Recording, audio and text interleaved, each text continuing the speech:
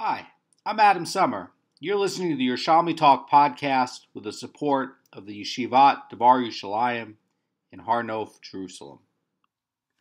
This is Sheviis, chapter 6, Halacha 1. This is part 4 of the Shir. Yesterday, we were covering something really interesting. We were covering the status of land that's Ole Mitzrayim, but was not conquered by the Ole Bavel. And we were trying to understand what's going on with it with regards to Tuma. Is that going to have foreign land Tuma? Now, there was an area, and the Sanhedrin of Rebbe in yesterday's Shir went ahead and declared that everything that's right on the border of Eretz Yisrael, that's the Ole Bavel territory, even if it's where just beyond it is Ole Mitzrayim territory, it's going to count as Tahor. That's going to be a D'Rabbanan thing, since it was D'Rabbanan anyway. The foreign land Tuma thing was a D'Rabbanan enactment that came about 80 years before the Second Temple was destroyed, to keep the Jews in Eretz Yisrael, to keep Kohanim from leaving Eretz Yisrael, and to make sure that the people would stay here. So what they were doing was they basically were being lenient on something for this, because it's a big question as to whether the land that's going to be Ole Mitzrayim land is going to have kedusha or not with regards to Maasros, Truma, the laws of the land like Sheviis. And so yesterday we were trying to figure out what's going to be with regards to Tuma over there just beyond that border where Rebbe and his Sanhedrin declared it as Tahor. So we had the case yesterday of Ashkelon, which Ashkelon was conquered by the armies of Joshua, but it was not taken back by the Ole Bavel.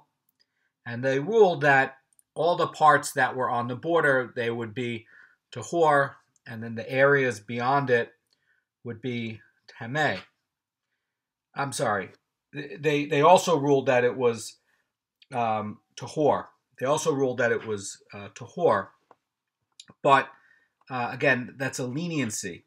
That's a leniency because that's not a Doraita enactment. And so that's what's going on. Now, today we're going to get into something a little different. We're going to be getting into Kohanim that are going outside of the land. And we're going to cover today an interesting area. We're going to cover this area that was in the tribe of Reuven. And it was not conquered by the Ole Mitzrayim per se. It was actually taken by Moshe Rabbeinu. And so it wasn't taken by Joshua and the conquering army. It was when Moshe Rabbeinu was there. And then there's going to be a question there. Is that going to have the status for Sheviis today and Trumos and Maasros? Now, I was in Jordan a couple of times. I went there as vacation. I wanted to see the historical sites. I wanted to see Petra. And I saw something interesting while I was driving from Jordan into Eretz Yisrael. I saw these very green fields all along the other side of the Jordan River on the Jordan side.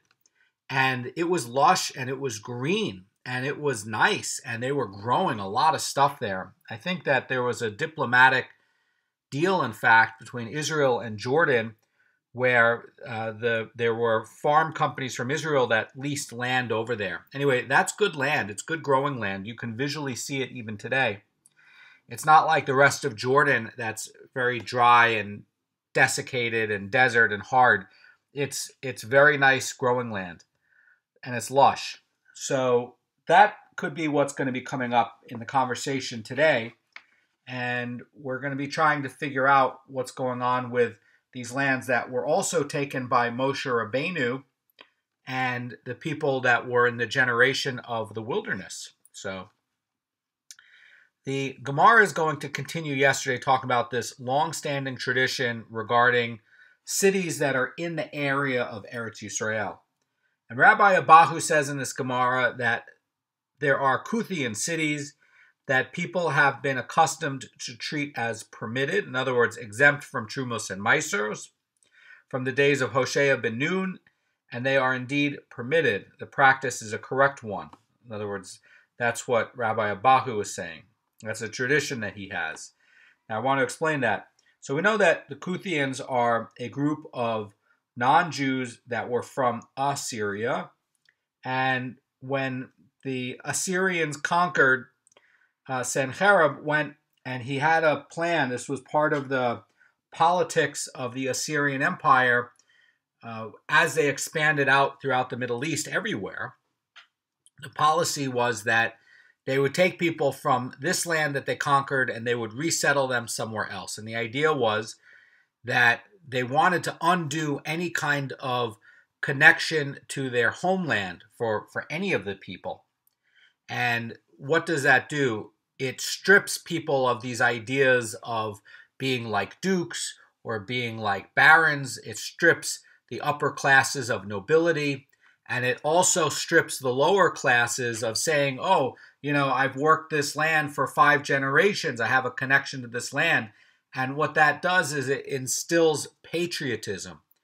And it was a control technique that they had as part of the state, as policy by the Assyrian Empire, to help keep down rebellion and to help assimilate the people and to help keep it an easier time to manage an empire.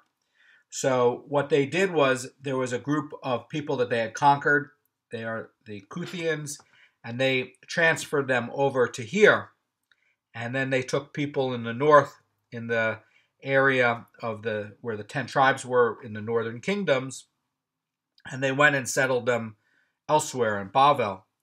So during the Second Temple era, where the Kuthians were, they were that area is known as Samaria, and that's how they get the name today, where it's called Samaritans. Now, this is an area that's going to be somewhere between the Judea and the Galilee.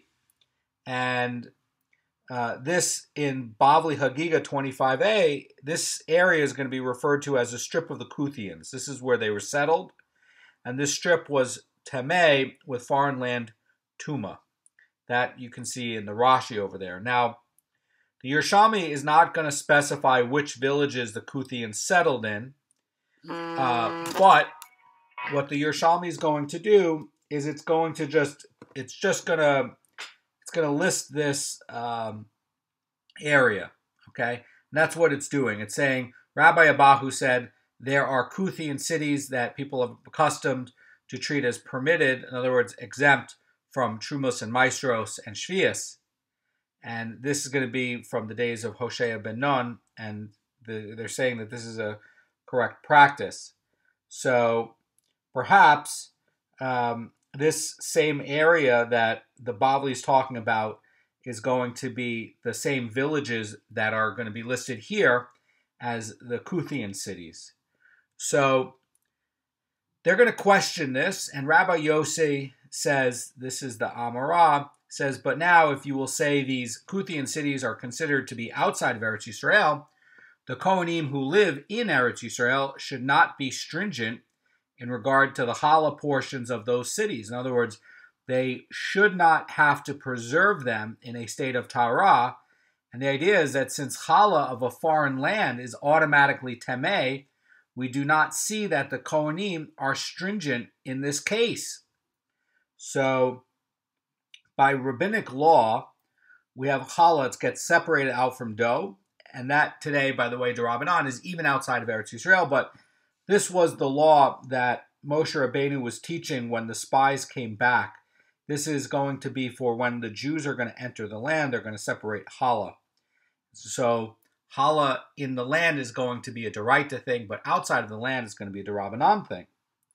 So, you can see here that there's a lot of intricacy with the law between in the land, out of the land. Laws that are in the land, laws that are out of the land. Laws that are d'oraita in the land, laws that are going to be d'Rabbanan outside of the land. Challah is one of these laws.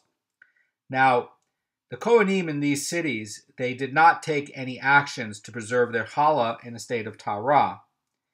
And the idea is that it's clear that these Kohanim held that their cities, the Kuthian cities, and these villages are going to be within Eretz Yisrael, and they're going to say that it is going to be Tahor.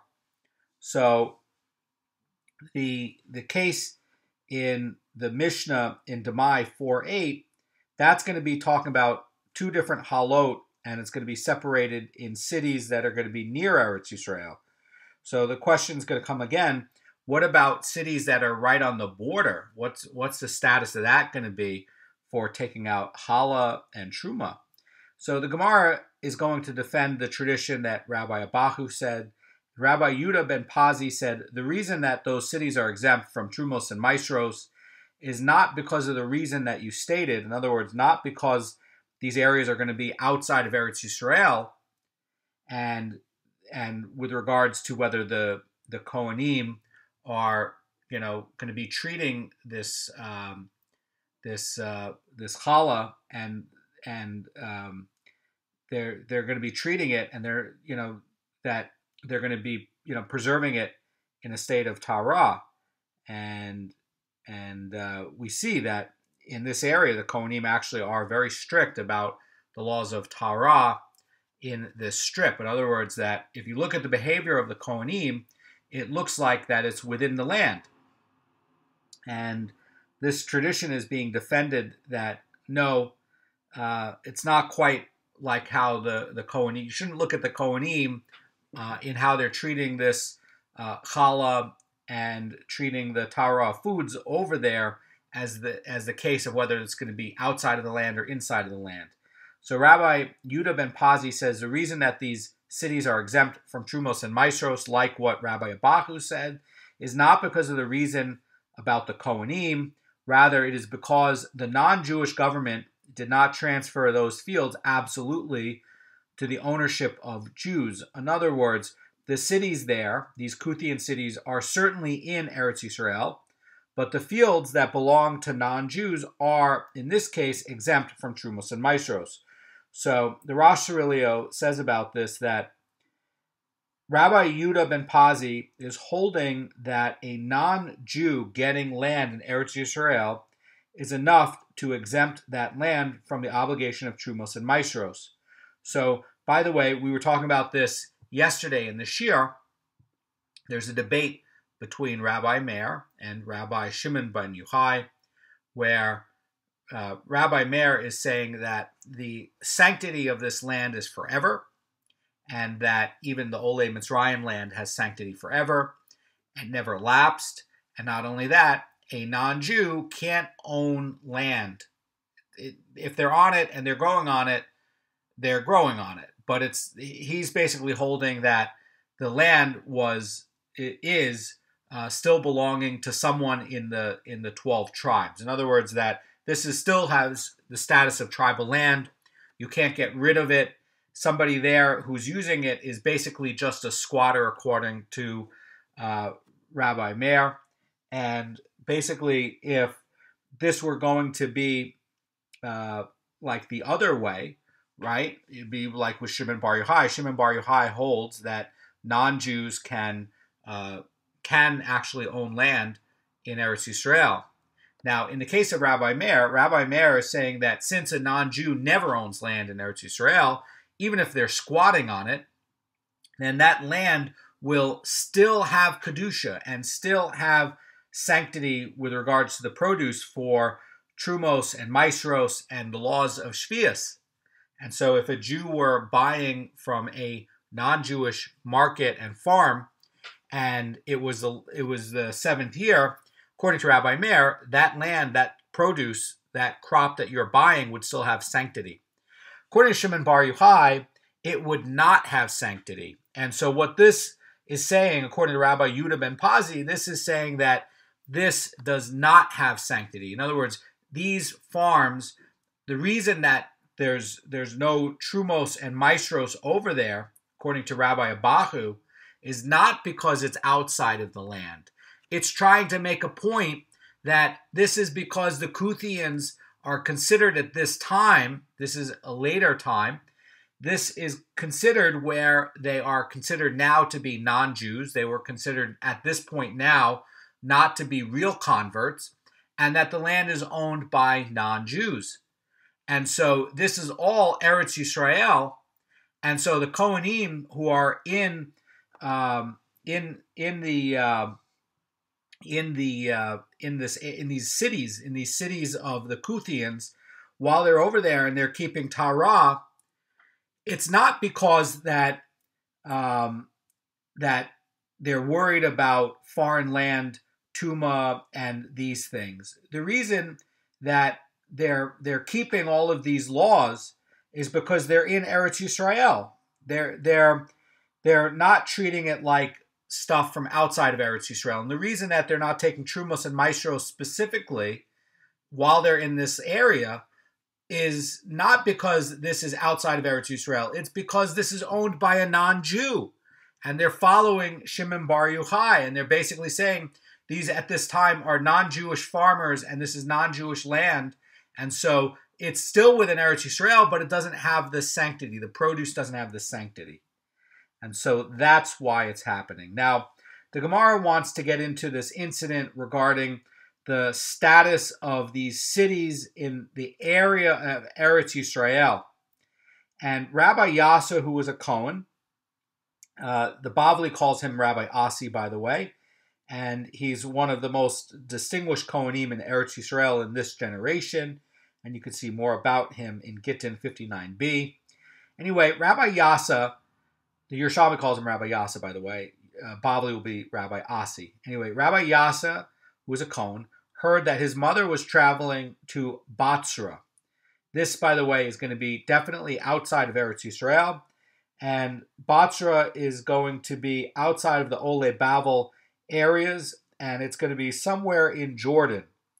So, there, by the way, there's a city that is still there, and this is an ancient Nabatean city, and the Romans conquered it. And you can find, even today, all sorts of Roman amphitheaters and ruins in the historical Batsra city. So this is definitely outside of the Ole Bavel territory. And he asks Rabbi Yochanan, Rabbi Yasa is asking Rabbi Yochanan, and says, what is the law with regards to leaving Eretz Yisrael to come and escort my mother there, to greet my mother? And we know that the Kohanim are not allowed to leave Eretz Yisrael because they become Tameh. And a Kohen has a rule from the Torah that you're not allowed to voluntarily contaminate yourself, except with if they have to have a veilus and mourning for one of their direct relatives, like a parent. So in the case of here, this area, Batsra, is definitely outside of Eretz Yisrael, but he has another mitzvah. He has to, honor his mother and father. And Rabbi Yochanan now is being asked, should I go and honor my mother and escort her and greet her? Or, do I have to be worried about contaminating myself and making myself tameh? And so here's Rabbi Yochanan's response. He says, if it is on account of the danger of the roads, you may go and you may leave Eretz Yisrael to accompany her. But if it's on account of the mitzvah to honor your mother, you're not allowed to go. And If it's on account of the mitzvah to honor your mother that you may go, I do not know whether you're allowed. He says, I don't know if you can go. And he's not sure because on one hand, you're not allowed to make yourself tameh. On the other hand, it's the fifth commandment. You're supposed to honor your parents. And he's not sure whether anyone's allowed to leave Eretz Yisrael to fulfill a different mitzvah. Okay, yes, for Puravu, you're allowed to do it to learn Torah. You're allowed to leave Eretz Yisrael as a Kohen. But what about a different mitzvah like honoring your parents? Are you allowed to do it? Rabbi Yochanan says, I'm not sure. I don't know. But if it's on Bekuach Nefesh and you're worried about her safety and, you're worried, hey, there's robbers on the road and she's vulnerable, for sure, it's Bekuach Nefesh. Go ahead, no problem. But in regards to a different mitzvah other than Puravu, and getting married or learning Torah or a Parnassah issue, he's not sure. Rabbi Yasa goes and imposes upon Rabbi Yochanan, says this Gemara, to come and give a clear answer, because he's basically saying that no, this is not because of the safety of the roads. I actually just want to see her, and I want to know if I can do that and be covered for doing a mitzvah. I'm going on a mitzvah mission. And he wants to know, no, you can't just say that. It's not pekuach nefesh, and I want to know specifically, can I do it? And Rabbi Yochanan said to Rabbi Yasa, and he says, if you have already resolved to leave, you may leave and come back in peace. So the idea is going to be a little bit complicated. And the way that I understand this is he's saying, he didn't actually say, go ahead. He didn't say, no, I changed my mind, I reconsidered, it's fine. He did something a little bit different.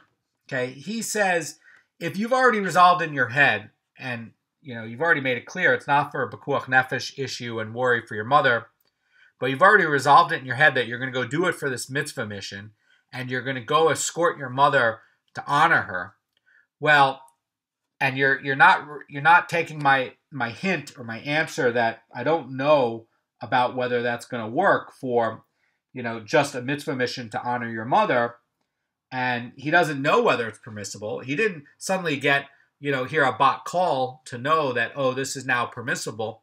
He's basically just giving a response that it doesn't undermine what he had just said. He just says, if you've already resolved to leave, you may come back in peace. But he didn't say go. And he didn't say you can. And he didn't say, oh, no, it's okay. Or, no, I've clarified this halacha, and yeah, it's fine for, escorting your mother.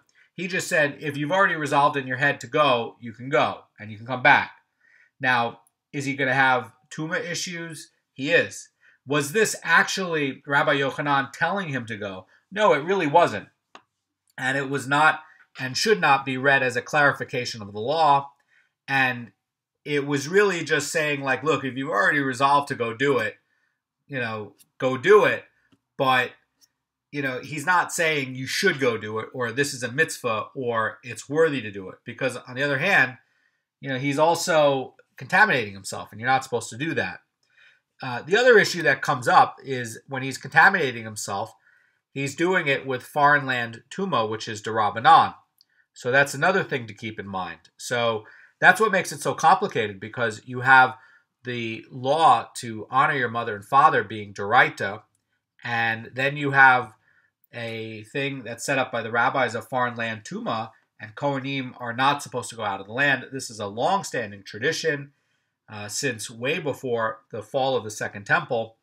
And so now, it's fine. It's a d'oraita thing. It's a d'Rabbanan thing, but you're not allowed to knock over fences that the rabbis put up. So Rabbi Yochanan does not give a clear response.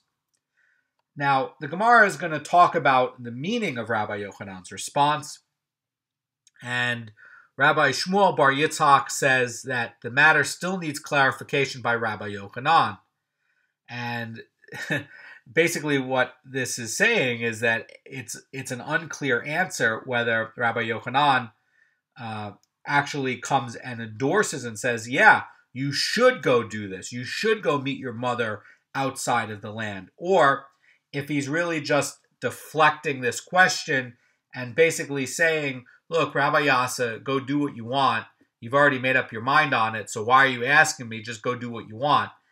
And, what it's going to count in Shemayim as, it's going to count in Shemayim. And, if it were me, I wouldn't go do it because I'm not sure of the halacha. But if you've decided to go do it, whatever, right? So Rabbi Lazar heard about Rabbi Yochanan's response and said, if Rabbi Yochanan blessed Rabbi Asi, there's no greater permission than this. So Rabbi Elazar, who was the student of Rabbi Yochanan, is saying that there's no doubt about the matter, and Rabbi Yochanan would not have gone so far as to issue a blessing to Rabbi Yasa unless he held that, unless he had such a firm opinion that Rabbi Yasa is dafka not allowed to go out of the land. And so we see a very similar incident in Kiddushin 31b in the Bavli with Rabbi Asi and Rabbi Yochanan, and they're the same people. And basically, both the Yerushalmi and the Bavli are referring to the same incident. And there's some differences in the account, but it's the same incident. So the Gemara now is going to jump to this area that we were talking about in the other side of the Jordan. That's going to be very, very lush. And it's going to wonder, this, by the way, was part of the area of the tribe of Reuben. And the Gemara is going to ask, Manasseh. It's part of the tribe of Manasseh's area. It's going to be in the northern side of the Dead Sea, near where the Allenby Gate is, as you drive on the Jordan side of the river, on the Jordan side of the river, up toward the Allenby Gate, which is the entrance in the north side of the Dead Sea. And this part of the area was from the tribe of Manasseh. And but there was also another part that was more lower, that was the tribe of Reuben, and that's lush as well. And it's still lush even to this day. And a lot of the really good produce in Jordan comes from this specific area. So the Gemara is going to ask about this section. And Rabbi Shimon ben Lakish asks Rabbi Hanina, one who acquires a field in the lands of Ammon or Moab, what is the law regarding Sheviis there? Is Sheviis going to be observed? Now, this is trying to figure out what's going to be with this status that was conquered by, in a way, Moshe Rabbeinu and not Joshua. And it definitely was not part of the land from the Ole Bavel. But nonetheless, there were tribes that were there. So what's going to be the status? And what is the law on Sheviis? And so he answers him. Rabbi Hanina answers him, and he says, I did not hear from Rabbi Chia the Great whether Sheviis applies there. However, from the crossroads of Ashkelon and outwards is considered outside of the land, and therefore is exempt from the observance of Sheviis. So Rabbi Hanina's response seems to be a little bit different than you'd expect. He doesn't talk about the land over here in Moab and Ammon and Ammon. He's talking about all the way over there on the other side of the country, all the way to the west, back to Ashkelon again. And so we're talking about all the way to the east. He's talking about all the way to the west. So that's a hard answer to understand. It's a big deflection. And the Gemara says this is difficult to understand because Rish Lakish is asking him regarding Ammon and Moab. This is on the other side. It's in the east. And Rabbi Hanina is asking him and on Ashkelon and outwards. That's going to be in the southwest. In other words, he's not answering the question. And they want to push this. They want to know more. And the Gemara is going to answer. Rather, the explanation is this. Since Rabbi Hanina never in his lifetime stated any ruling that he had not heard expressly from his teacher, he did not respond directly to Rish Lakish's inquiry. So the idea here, says Rabbi Kanievsky, is that Rabbi Hanina had not heard anything from his teacher regarding the status of this particular land in Ammon and Moab.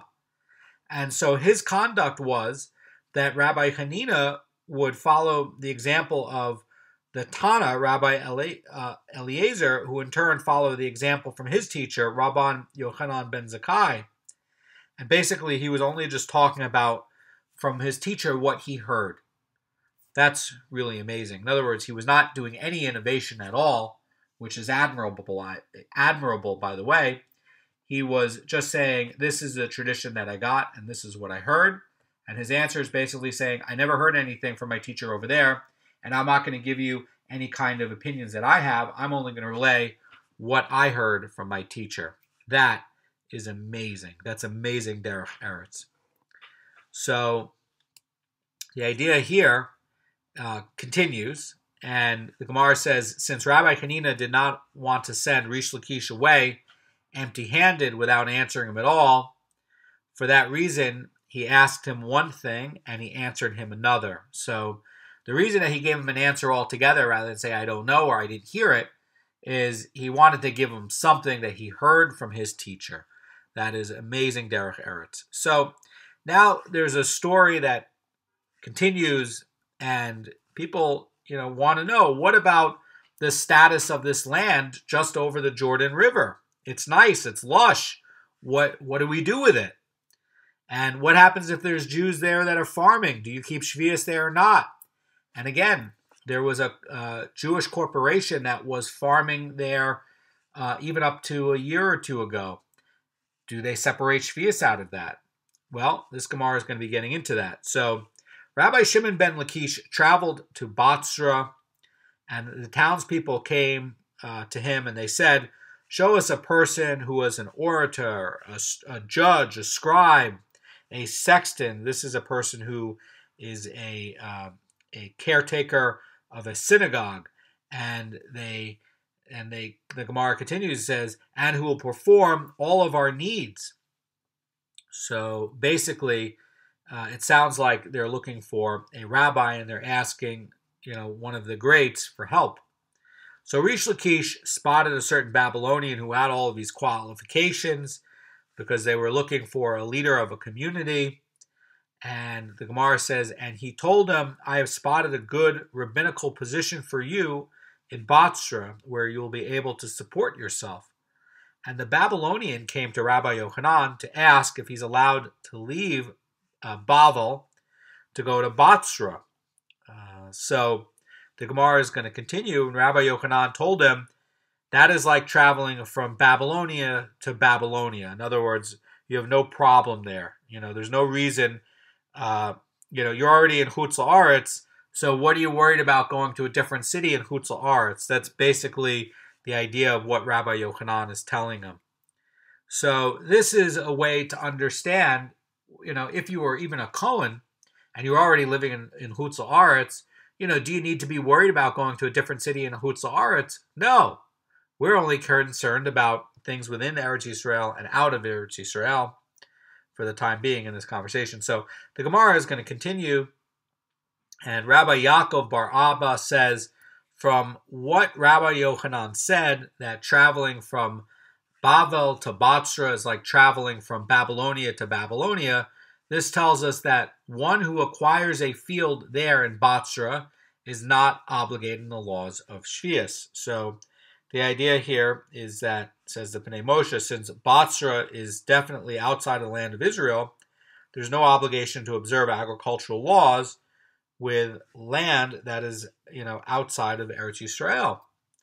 And so, just like you're not observing over there in Eretz Yisrael, or in Bavel, for agricultural laws, so too in Bozrah you don't need to as well. Well, that is going to be interesting, and that has a lot of caveats. That's a monumental ruling, because what's going to be coming up is to say, well, wait a second.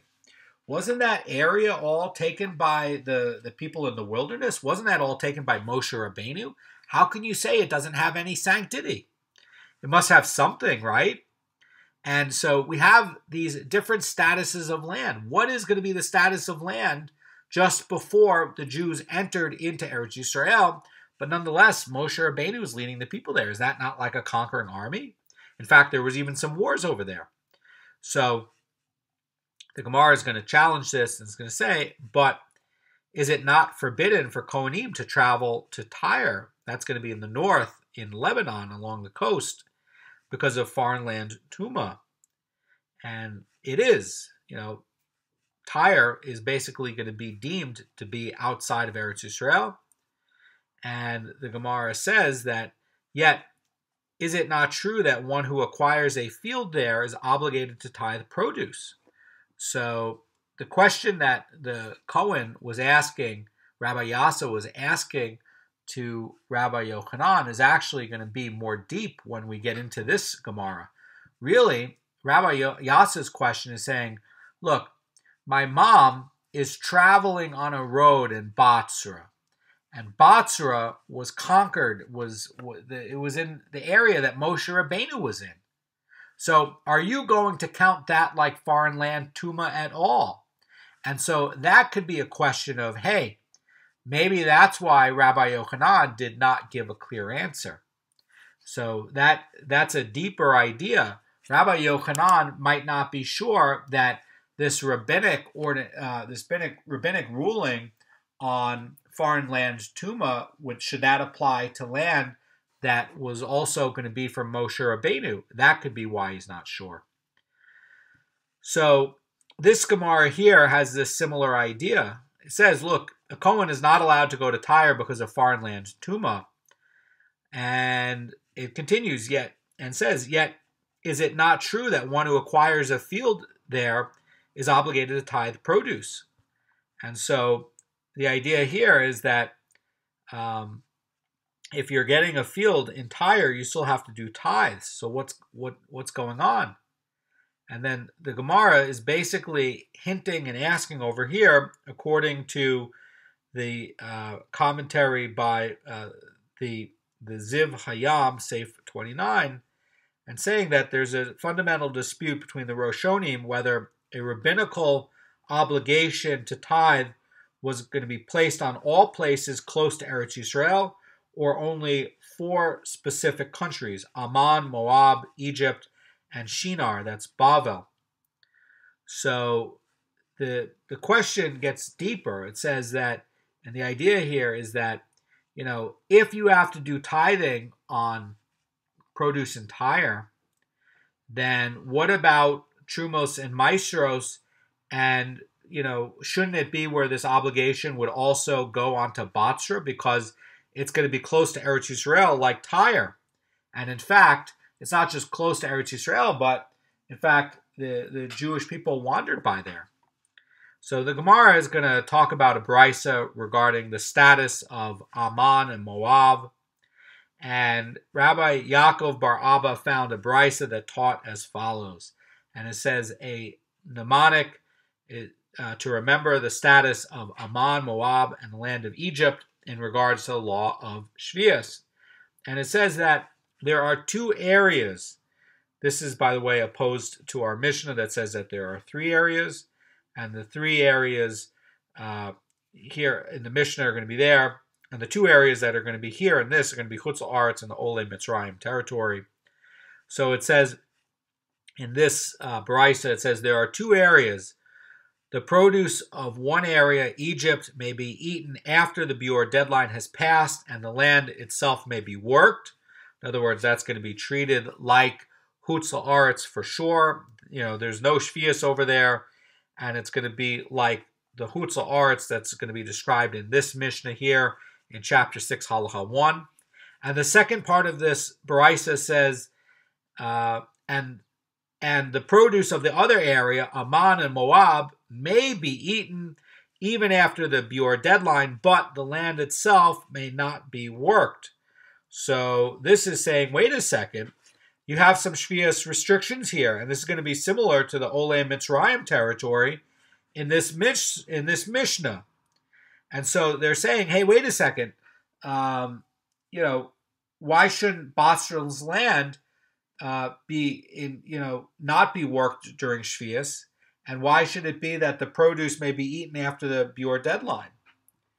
And so, normally, one may not work the land during Sheviis, but with regards to parts of Ammon and Moab, they were never captured by Sichon.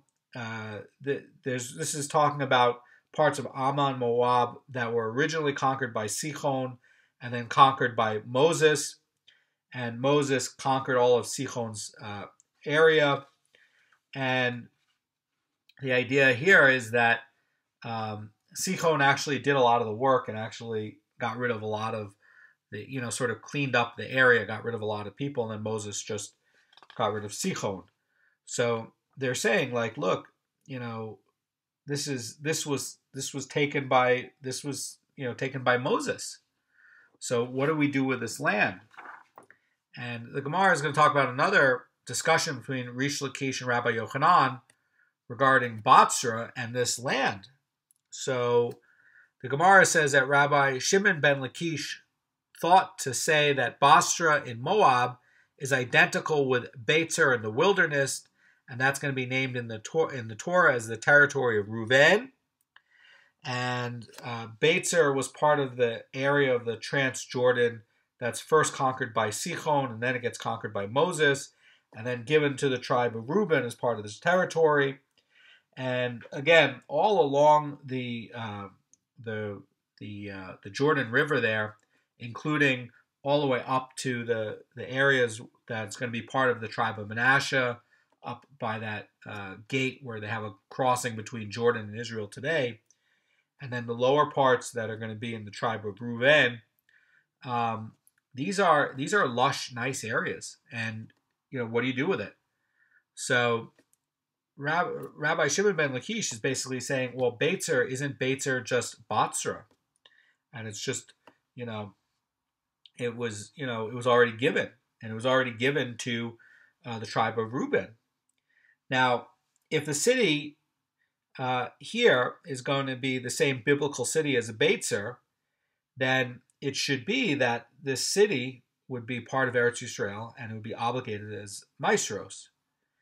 And in the Bavli of Avodah Zarah 58b, it's saying that Rish Lakish visited Batsra and he thought it was Eretz Yisrael, and he would not allow residents over there to eat the produce before they tithed it. So again, you have some question as to whether this is going to have sanctity or not. And part of the idea here is that in Egypt and Ammon, it's really going to be like Chutz La'aretz, and it's going to be treated more strictly with regards to separating out Trumos and Meisers. Basically, you can't, right? And basically, don't worry about working the land there. And basically, it's really going to be treated as definite Chutz La'aretz for land tuma and everything else. But the area that Moshe Rabbeinu comes and conquers in Ammon and Moab, that's a question whether it should be more holy and more sanctified, and if it should be treated more stringently than other areas that were never actually conquered by Moses, Joshua, or Ezra. What this is doing is, this is bringing into the conversation the land that Moses took over, but not the conquering tribes of Joshua and not the Ole Babel. What do you do with this land? And that's why Batsra keeps coming up. And so they're saying, isn't it going to be where this is going to be Beitzer in the wilderness, and this was handed over, it's in the Torah itself, and you can find that in Devarim 4:43. And since Moses conquered Sichon's area, this should be really more like the rest of the land that's conquered actually by Moshe Rabbeinu's student Joshua, right? So that's kind of what's being asked. And so he asked Rabbi Yochanan if he agreed that Batsra is Beitzer in the Torah, and Rabbi Yochanan told him that Beitzer is not Batsra, and he says that Batsra is outside of Eretz Yisrael. So basically, they're trying to draw a line of where this is. Now, keep in mind, Rish Lakish went into Batsra and said, you can't eat Sheviis produce on Sheviis here. This has Kedusha. And Rabbi Yochanan is saying, no, it doesn't. It's not Beitzer from the Torah. And it should be noted that Beitzer is one of these 3 cities of refuge that gets designated by Moses just on the other side of the Jordan, by the way. So the question is going to be that, should this have sanctity? Because this is also going to be one of the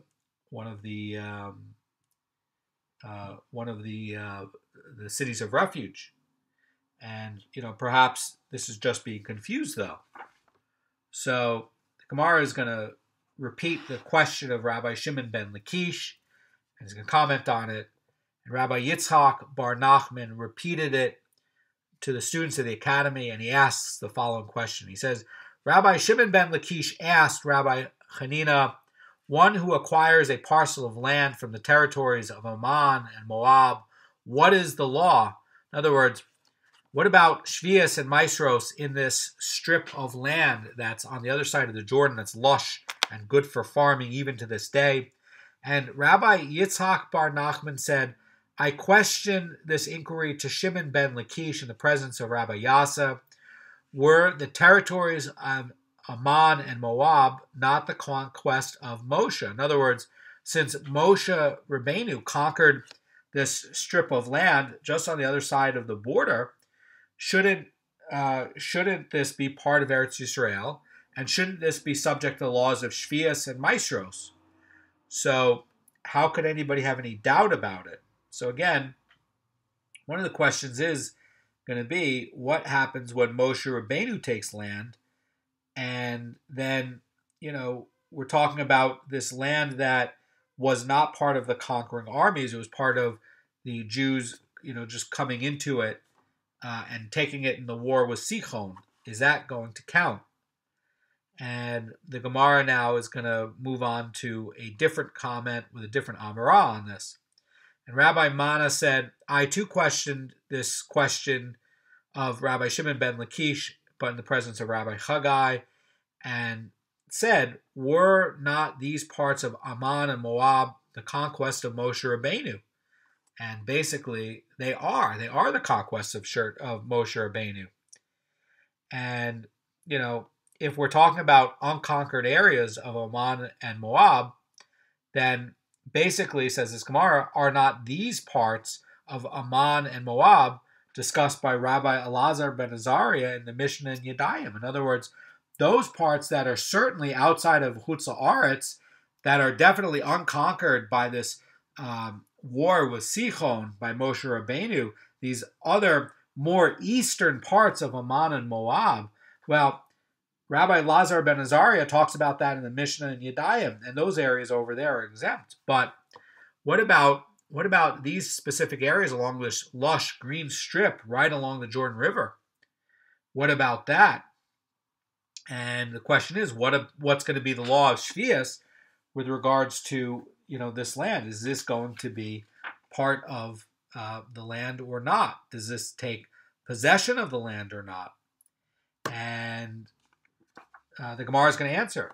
Rabbi Yosei, the son of Rabbi Bun, says, it is written, for Heshbon, it was the city of Sichon, king of the Amorite, and he had warred against the first king of Moab and took all of his land from his control until Arnon. This, by the way, is in Numbers 21:26.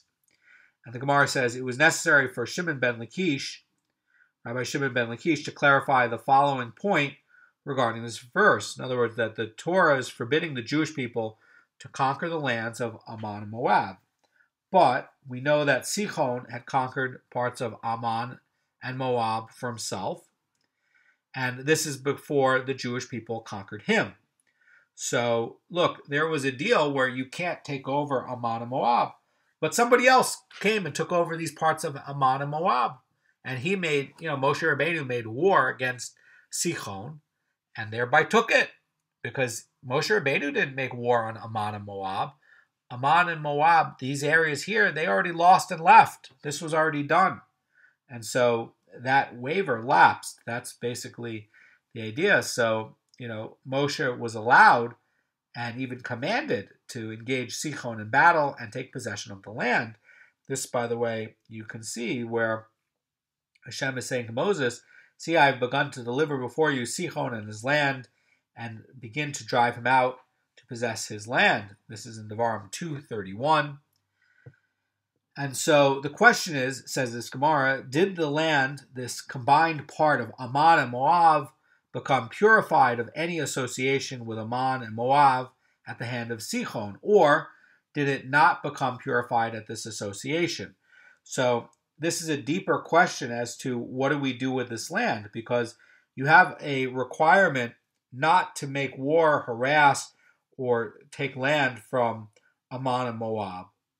And the question is, now that Sichon took these areas, is it going to be a case where, look, when Hashem said, don't take these areas, that even though Sichon came and took it from the kings of Ammon and Moab, and now kick them out, and you're just taking Sichon's land, does that obligation still apply? And this is part of the question about what do we do with this land, because it could be that maybe Moshe Rabbeinu didn't even take it. In other words, yes, he took it, but because you had a previous restriction on it from Hashem, maybe it still does not have any sanctity. It doesn't count as your land. Maybe this was not cleansed of an obligation from an earlier time.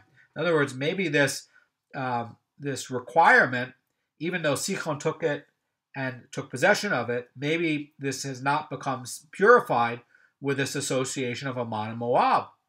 And so that's going to be the question. That's why we wonder what's going to be with Sheviis and Maasros over there.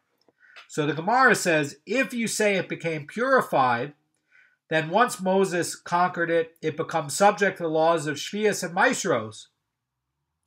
And if you say that it does not become purified, then it is exempt from the restrictions of Sheviis and Maasros. In other words, even though Moshe Rabbeinu and the Jewish people conquer it, it's not going to be considered as part of Eretz Yisrael, since it does not lie within the borders that's going to be defined within the Parshas of Maseh, and it's going to be exempt by land-dependent mitzvahs. So, in other words, the question is, was this going to be cleansed or not? And, the Jewish people, the Torah is forbidding the Jewish people to conquer the lands of Ammon and Moab. You're not allowed to do it. And so the question is, when Moshe Rabbeinu conquers Sichon, who takes part of this land, does this earlier obligation still apply? And if it does, then this land does not have sanctity for Trumos and Maasros, and the only land that does will be what is talked about in the Parsha in Maseh. So the Gemara is going to resolve this, and then we're going to leave another questionable territory for tomorrow, but we're going to finish this up now. So Rabbi Tanchuma says that Scripture states in Devarim 2:31, says, "See, I have begun to deliver before you Sichon and this land, and begin chechel, to drive him out to take possession of his land." And the word chechel can be understood or considered as a cognate of chulin, which is ordinary and unrestricted. And this verse can be interpreted to mean, according to Rabbi Tanchuma, I have rendered Sichon's land unrestricted before you. In other words, it is free of any association from Ammon and Moab, and there is no longer any restriction for you to take it. In other words, once Sichon took the land and drove out Ammon and Moab from it, it's now going to be conquered by Moshe Rabbeinu. And because it's conquered by Moshe Rabbeinu, the king Sichon effectively cleansed this land of the obligation that existed earlier not to conquer land for the Jews, not to conquer this land from Ammon and Moab.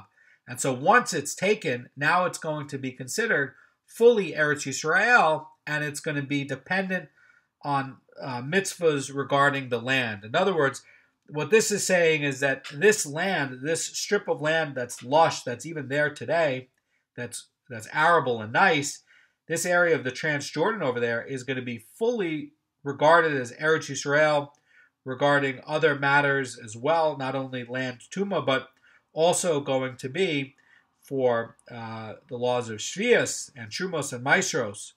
So I want to point out that this Yerushalmi's conclusion is in conflict with the Bavli in Chulin 60b, that Ammon and Moab were purified by Sichon without question. And Rish Lakish holds that view there, that it is cleansed. That's why he went to Batsra and was saying, no, don't eat the Sheviis produce. You can't do that.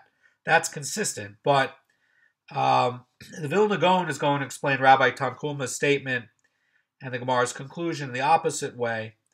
And he's basically, going to be following the explanation here by Rabbi Tanchuma, by the way, follows the Ramban, and basically is holding that that it was cleansed, but there is a different approach, and the question is still going to remain whether this part of this land, even today, is going to have sanctity or not. And it's not universal that that Moab and Ammon were purified. And Rish Lakish holds that it was, and certainly Rabbi Tanhuma holds that it was. But there are Vilna Goan is going to read this in an opposite way, and basically hold that this was not cleansed, and that's going to make it a different reading. That's going to make it more in line with the Bavli and Chulin 60b. Anyway, this is really important stuff to think about, and covering the more difficult and knotty parts of the Gemara is, according to the Chazan Ish's book on Amunah and Bitachon, really the highest form of worship that we can do, and it helps to deepen our understanding of the ways of Hashem, and it helps us to understand the Mikra better. And every time that we can get into these very difficult sugyas and hard to understand and to pick apart, the better we are as people. Have a great day.